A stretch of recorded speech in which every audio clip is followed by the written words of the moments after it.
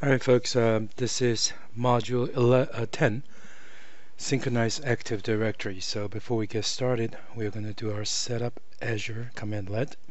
And the setup Azure commandlet will set up a virtual machine in a resource group that the virtual machine is going to host an Active Directory, not an Azure AD, but a standard Windows domain that's going to contain user accounts, and our goal here is to synchronize the directory that's running Active Directory Server 2012 and try to synchronize the account to an Azure AD, which is used for single sign-ons in the cloud. Alright, so there's going to be a virtual machine setup, a virtual network. So we're just going to fast forward a little until it's completed. Now, part of the setup script give us one of the classic V1 virtual machine called Datum DC1. So logged into your portal, go to your resource group and identify this virtual machine. You can also go straight to Virtual Machine Classic. Now select the virtual machine, click on Connect. Now here comes the login credential.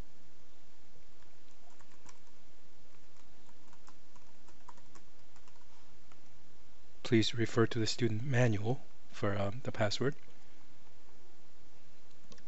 Alright folks, the lab setup is completed.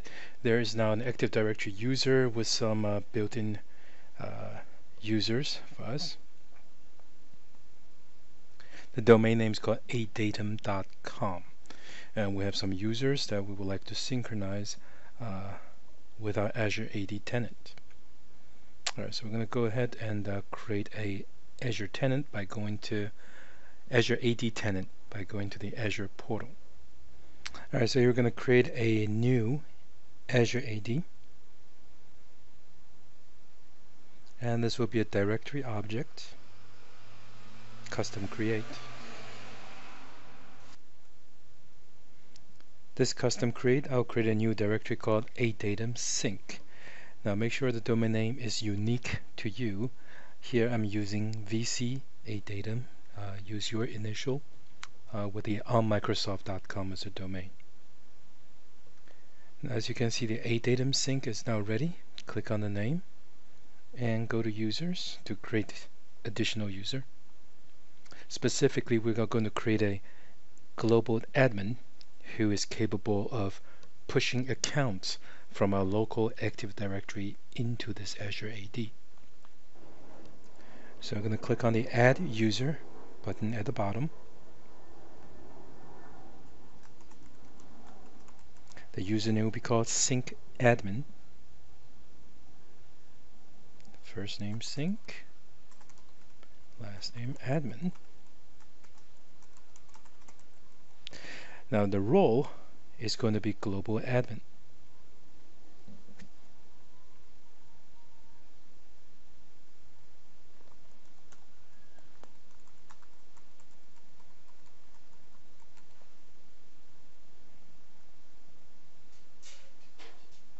Alright, so make sure you copy down the temporary password for this user, as we will need it on the first login. Now here I'm using a notepad to write down the temporary password and the account I just created, syncadmin at your domain name.onmicrosoft.com. Now I'm going to start a in-private browsing on IE so that I can log on as the account I've just created.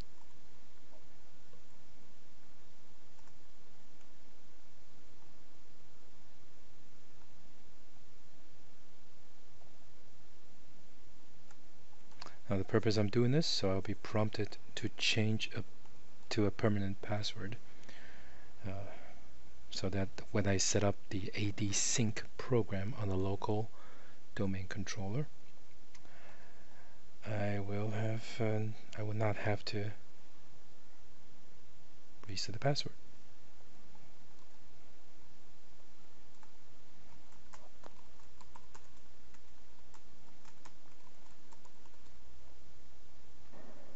Now it's expected to see a no subscription found because it's not a admin for our Azure. It's just it's not here to manage our Azure account, so there is no subscription associated with this. But this account is capable of working with the Azure AD that we created. So this is expected, whereas there's no subscription found. We go ahead and sign it out because we are just here to change the password. So it looks good. Alright, so to download this tool that can help us synchronize between your on-premise AD with Azure AD, we need this piece of software called Azure AD Connect. So simply bing it, and you should have a link that says download Microsoft Azure AD Connect. So go ahead and download this program. So here's a download link. Now if you use the default IE settings, the IE settings does not allow any executables to be downloaded, so we need to go and set our internet options under securities, and we want to put Microsoft website into a trusted sites. And in fact, we're just going to say everything Microsoft is trustworthy here.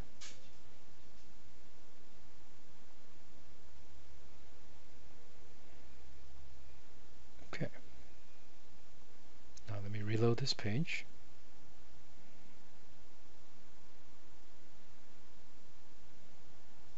Now it works.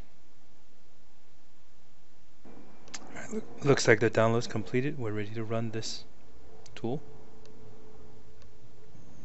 Alright, once you run it, you'll be greeted shortly with welcome to Azure AD Connect. We're going to specify agree to the license terms. We're going to choose the customized settings. Alright, we're going to install the required components. Alright, in a short while, these required component will be finished. I'm going to fast forward it. Alright, now this prompt asks what is the option for the users to sign on into the Azure AD once they're synchronized.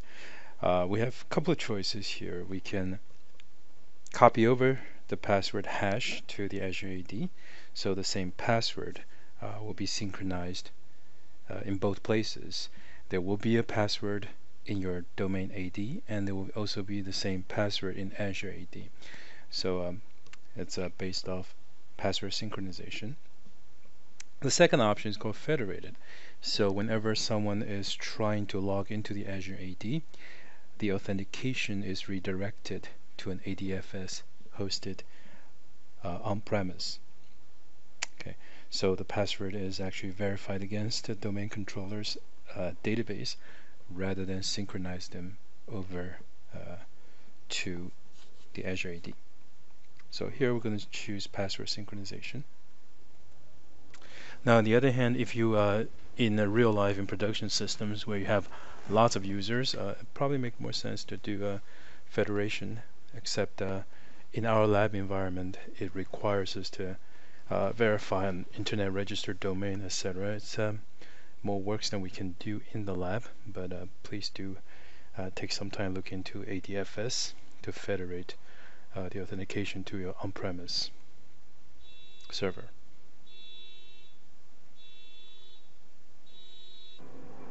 So the next screen asks us for Azure AD credential. So this is the sync admin account that we just set up moments ago.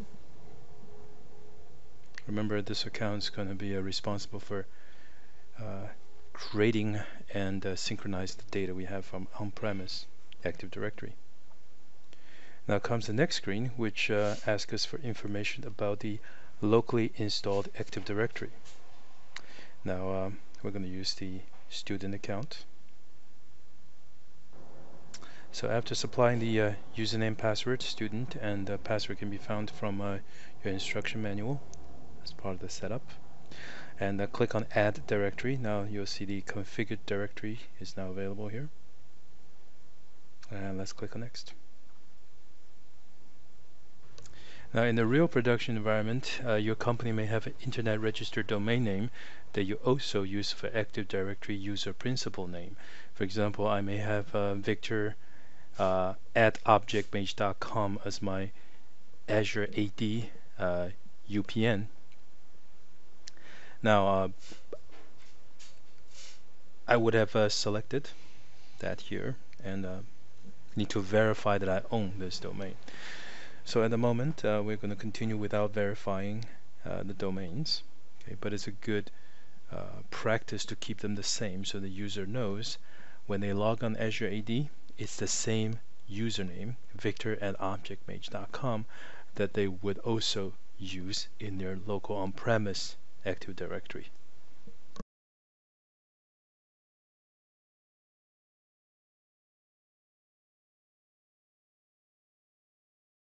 Now the next screen includes the domain and OU filtering, which specify which part of your AD you would like to synchronize the account with. So let's say we are not interested in all of the account.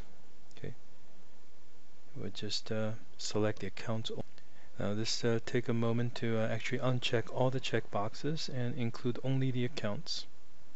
There doesn't seem to be an easy way to do this other than uncheck all the OU that you don't want to see. Now the next one is, since we're replicating directories from multiple sources, there is a possibility the same user is represented multiple times in a multiple directory. So in that case, we may tell this sync utility to consolidate multiple users across multiple directories into a single Azure AD account. Now we need to tell this tool what attribute is there to deduplicate them, as long, for example, if their mail box attribute is the same, then they're the same person. Okay, we can also go based on the object SID or SAM account or any other specific attribute that you like to use. Okay, so it will show you your AD schema. Again, this helps the tool deduplicate account that exist in multiple directories. So for example, I may have a Victor in the sales domain and a Victor in IT domain. They're actually the same user if they share the same email address, for example. But in our test scenario, user are represented only once, regardless of how many inputs that we have. We only have one input, so it doesn't really factor in this case. Click on next. Now we can also optionally specify a filter for the user and devices. So right now we just want to synchronize all of user and devices within the OU that we have selected earlier.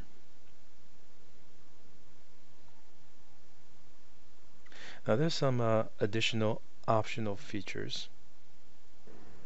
Alright, just making sure the password synchronization is turned on, so it will synchronize the password hash between your on-premise AD and Azure AD. Now you can also choose password write back, so when a user changes his password, his or her password on Azure AD, the password will be written back to your on-premise AD. You can select this choice if you encourage your user to change password using the Azure AD. Alright, so we're going to fast forward this, ready to configure. Alright, this is going to take some time, so we'll fast forward this part as well. Alright, once the configuration is come to completion, you will see the screen configure completed, and we're going to switch over to Azure AD to see if our user account has made their way across to the Azure AD. Alright, so after about 3 minutes or so waiting and refreshing the Azure AD, you can see the ADATM sync showing up all the users, and that is the wrap up for exercise 1 for module 10.